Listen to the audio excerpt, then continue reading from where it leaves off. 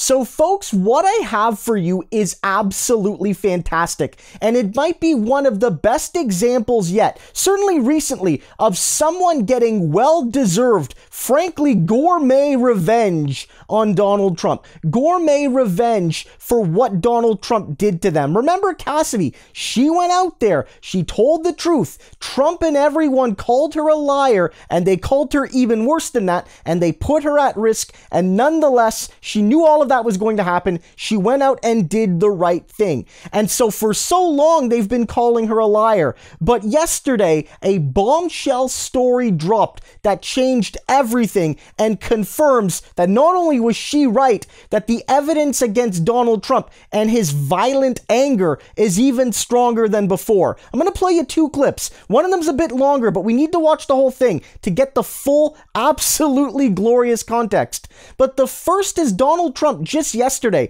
hours before the story broke, insulting Cassidy yet again, and then the truth comes out under oath, crushing Donnie one more time. It should never have been allowed to happen. There's no cross-examination. This psycho girl got up and she goes that I attacked Secret Service agents from behind. Right. I grabbed the steering wheel of a car. I get along with these guys so well, and they were great to say it never happened. And it never happened. A source telling CNN that a Washington police officer has corroborated details regarding the heated exchange that former President Trump had with his Secret Service detail when he was told he could not go to the U.S. Capitol and march with the rioters after his rally. According to the source, the officer who was there, who was in the motorcade, not secondhand, firsthand, officer was there, has recounted what he saw to the January 6th Select Committee. Now, you may remember, right? We first heard that this was a heated exchange, that Trump wanted to go, and his detail said, no, you can't. We heard about that from Cassidy Hutchinson, an aide to former Trump White House Chief of Staff Mark Meadows. Well, that's right, Aaron. This was explosive testimony from Cassidy Hutchinson, who was relating a story that she said she had gotten from Tony Ornato, who was a deputy chief of staff at the White House. She said she had heard this story, and obviously there were others who have come forward and said they heard a similar account.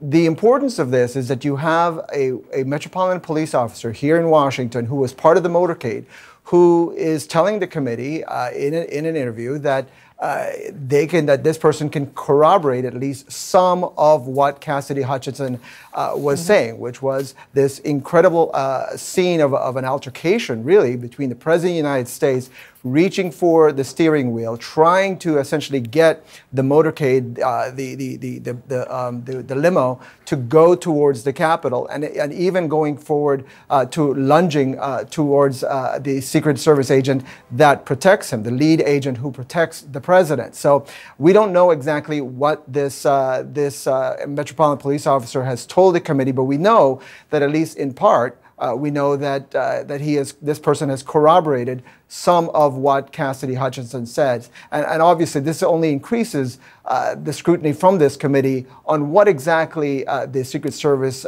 can tell about what happened on that day, that key day, obviously.